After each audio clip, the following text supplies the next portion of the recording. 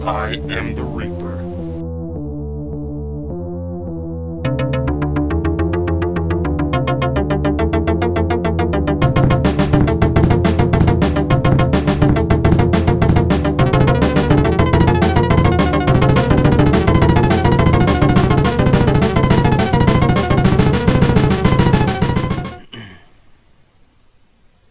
Hey everybody, JD Viper 51 here, playing the Stanley Parable.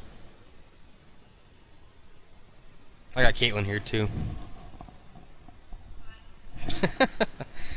This game's been out for a while. It's a narrative, kind of corridor-based decision-making game. It's very interesting. Let's give it a try.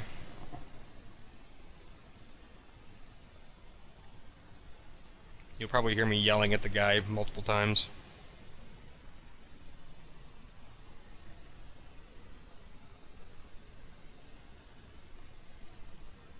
If it feels like loading.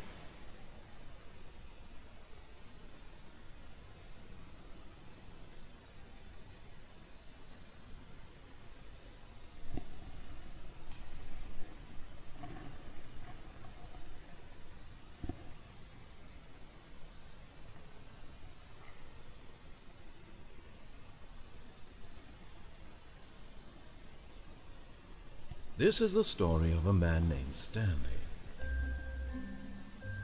Stanley worked for a company in a big building where he was employee number 427. Employee number 427's job was simple. He sat at his desk in room 427 and he pushed buttons on the keyboard. Orders came to him through a monitor on his desk, telling him what buttons to push, how long to push them, and in what order. This is what employee 427 did every day of every month of every year. And although others might have considered it soul-rending, Stanley relished every moment that the orders came in, as though he had been made exactly for this job. And Stanley was happy. And then one day, something very peculiar happened. Something that would forever change Stanley. Something he would never quite forget. He had been at his desk for nearly an hour when he realized that not one single order had arrived on the monitor for him to follow. No one had showed up to give him instructions, call a meeting, or even say hi. Never in all his years at the company had this happened, this complete isolation. Something was very clearly wrong. Shocked, frozen solid, Stanley found himself unable to move for the longest time. But as he came to his wits and regained his senses, he got up from his desk and stepped out of his office. What if I don't want to step out of my office?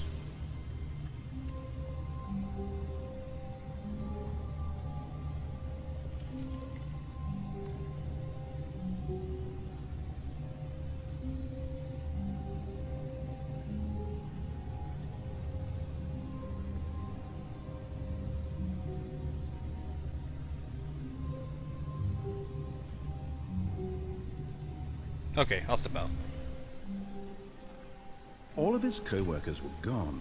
What could it mean? Stanley decided to go to the meeting room. Perhaps he had simply missed a memo.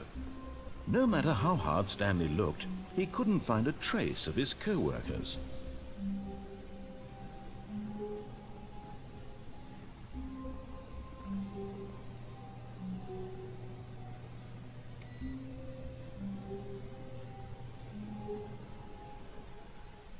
Which way is the meeting room? This way? Must be. Like mouse acceleration on it or something. It's weird. When Stanley came to a set of two open doors, he entered the door on his left. No, I didn't.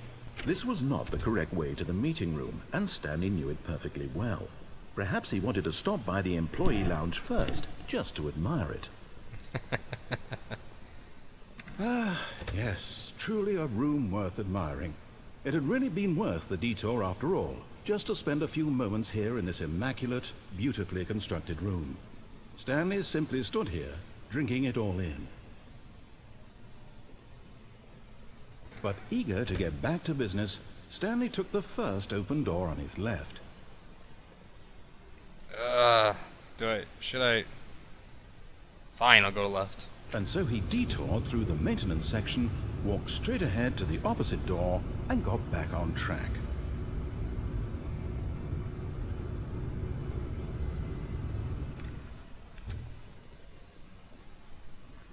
Yet there was not a single person here either. Feeling a wave of disbelief, Stanley decided to go up to his boss's office, hoping he might find an answer there.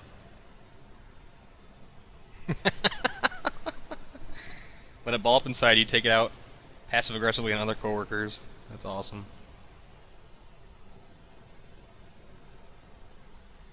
Calm and productive work environment.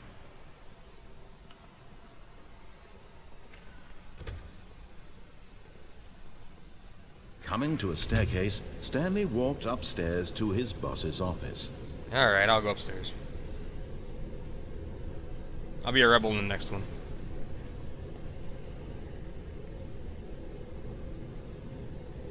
Hang on a sec. Alright, let's see.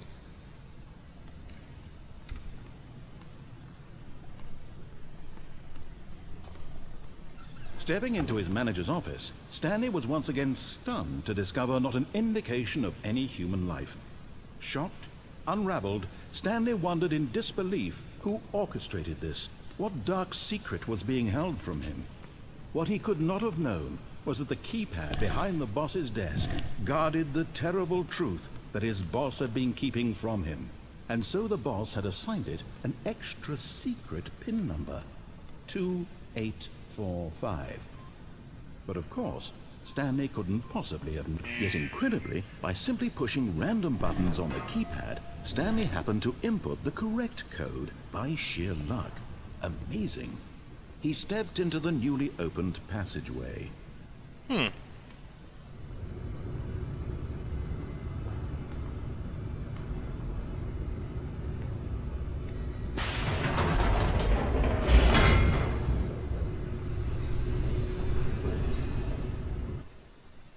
Oh, good, another loading screen.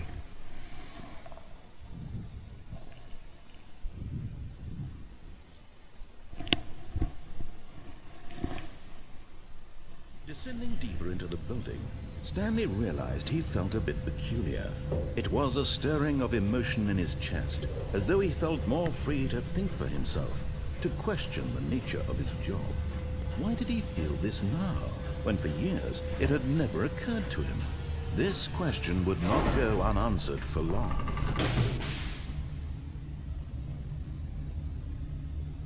Stanley walked straight ahead through the large door that read Mind Control Facility. Okay, I'll go straight ahead. Why not?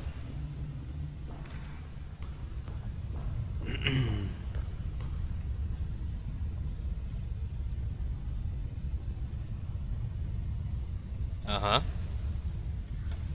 The lights rose on an enormous room packed with television screens.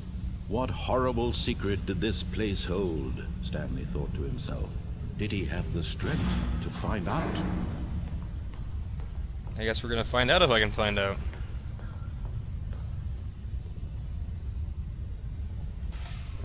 Now the monitors jumped to life, their true nature revealed. Each bore the number of an employee in the building, Stanley's co-workers. The lives of so many individuals reduced to images on a screen, and Stanley, one of them, eternally monitored in this place where freedom meant nothing. Welcome to America. Oh wait. This is what you see inside the NSA building.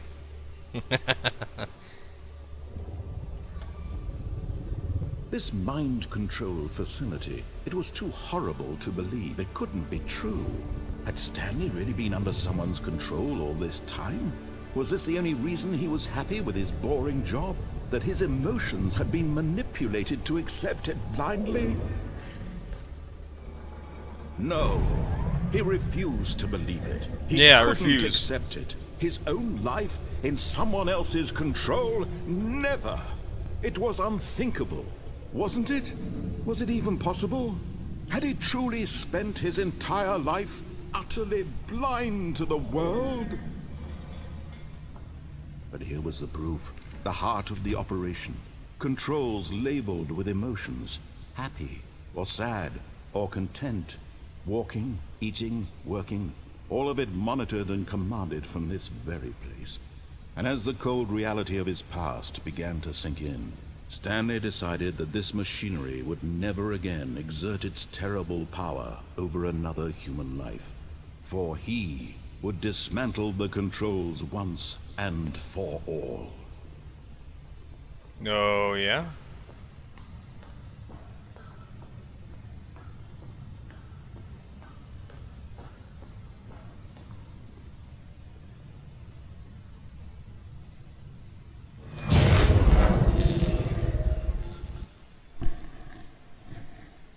Oops. Did I break it? Blackness and a rising chill of uncertainty. Was it over? Probably not. I'm probably gonna get copyright strikes for music. Yes. You have to turn it He down. had won. He had defeated the machine, unshackled himself from someone else's command. Freedom was mere moments away. And yet, even as the immense door slowly opened, Stanley reflected on how many puzzles still lay unsolved. Where had his co-workers gone?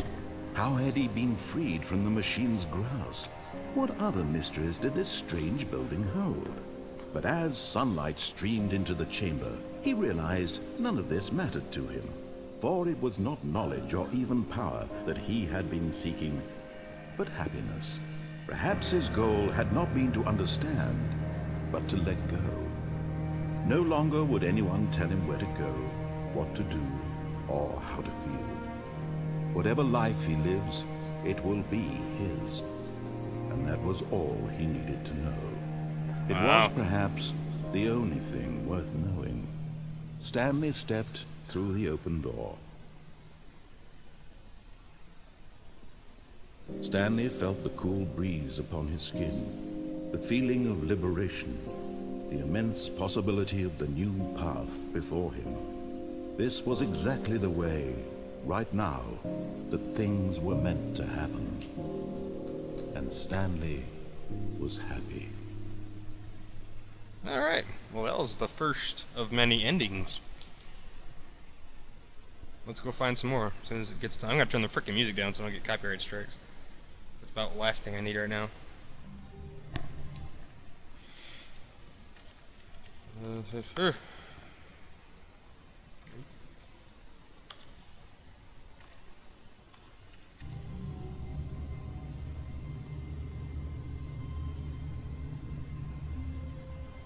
All of his co-workers were gone. What could it mean? Stanley decided to go to the meeting room. Perhaps he had simply missed a memo. Meeting room.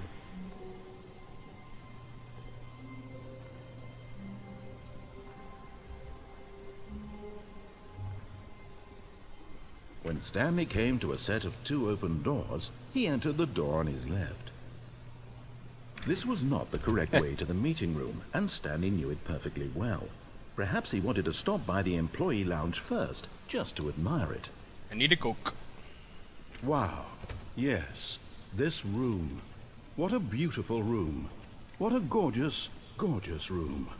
Thank goodness Stanley had taken this detour on his way to the meeting room. This guy's such a smart having ass. experienced this room was now too horrible even to consider.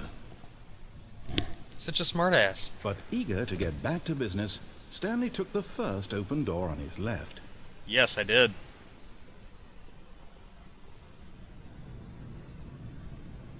Stanley was so bad at following directions, it's incredible he wasn't fired years ago.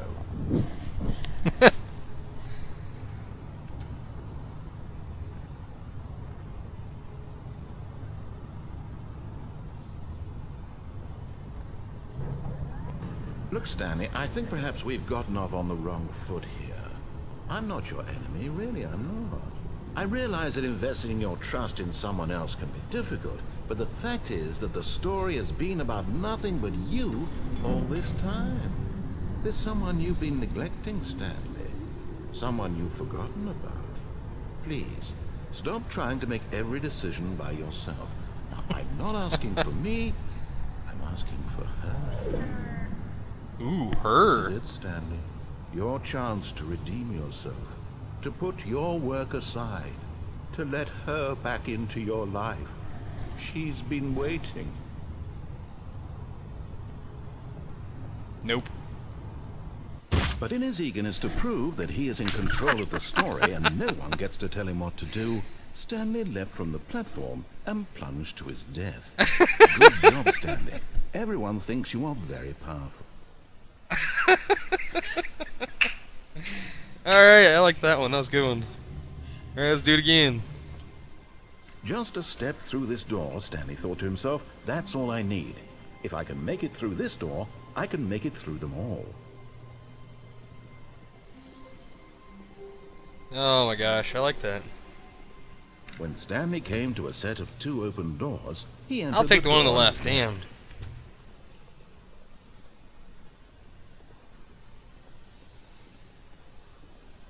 Yet there was not a single person here either. Tips for not Feeling getting a wave fired. of Talk less, do disbelief, unbelievably Stanley amazing work decided all to the go time, every up day to with his no boss's office, expectation of promotion or hoping he might recognition. find an answer there. Don't get fired.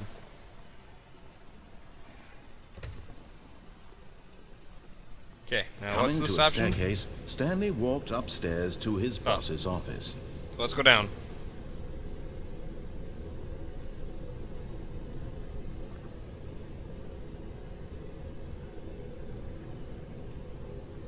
But Stanley just couldn't do it.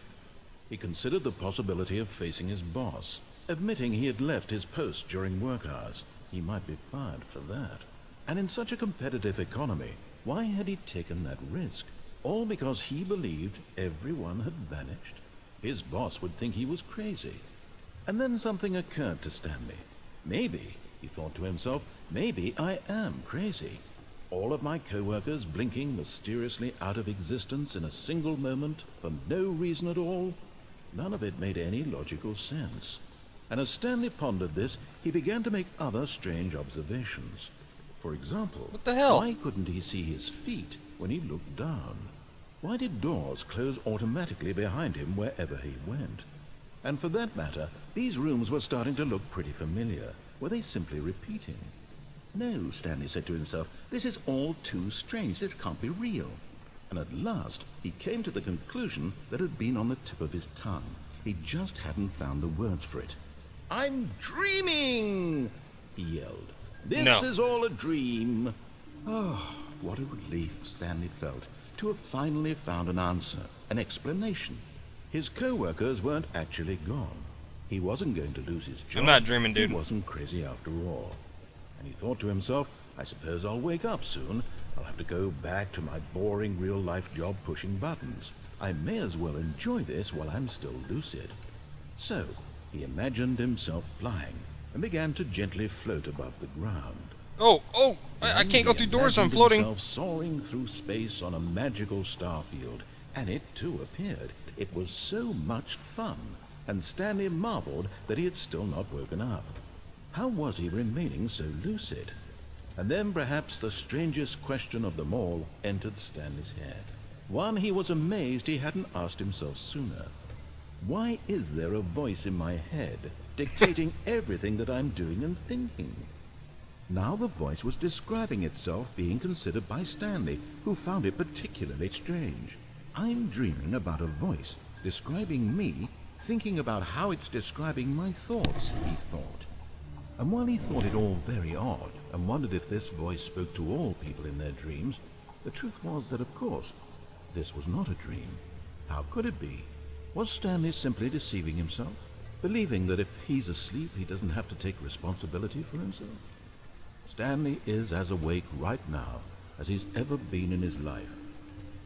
Now, hearing the voice speak these words was quite a shock to Stanley. Oh my god, I'm gonna jump off a After cliff all, as soon as I find he knew one. for certain, beyond a doubt, that this was in fact a dream. Did the voice not see him float and make the magical stars just a moment ago? How else would the voice explain all that? This voice was a part of himself too. Surely, if he could just... He Can I would just prove stick it. my head in there and kill He myself? would prove that he was in control, that this was a dream. So he closed his eyes gently, and he invited himself to wake up. Ah! He felt the cool weight of the blanket on his skin, the press of the mattress on his back. the fresh air of a world outside this one. Let me wake up, he thought to himself. I'm through with this dream. I wish it to be over. Let me go back to my job. Let me continue pushing the buttons. Please. Hey, if it paid well, I'd do it. I want my apartment, and my wife, and my job. All I want is my life exactly the way it's always been. Maybe not my wife. My life is normal. I am normal. Everything will be fine. I am okay. Oh my god. Ah, see? Same room. Stanley began screaming. Please, someone, wake me up. My name is Stanley. I have a boss. I have an office. I am real. Please, just someone tell me I am real. I must be real. I must be. Can anyone hear my voice? Who am I? Who am I? And everything went black. Ah, jeez. This is the story of a woman named Mariella. What? Mariella woke up on a day like any other. She arose, got dressed, gathered her belongings, and walked to her place of work. But on this particular day, her walk was interrupted by the body of a man who had stumbled through town talking and screaming to himself, and then collapsed dead on the sidewalk. And although she would soon turn to go call for an ambulance, for just a few brief moments she considered the strange man. He was obviously crazy, this much she knew. Everyone knows what crazy people look like. And in that moment, she thought to herself how lucky she was to be normal. I am sane. I am in control of my mind. I know what is real and what isn't. It was comforting to think this, and in a certain way, seeing this man made her feel better. But then she remembered the meeting she had scheduled for that day.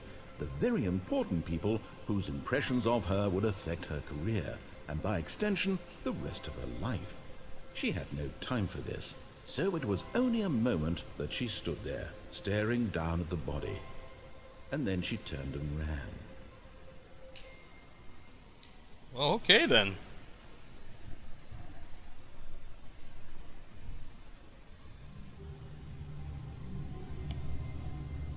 Hide us from the face of him that sat on the throne, for the great day of his wrath is come, and who shall be able to stand?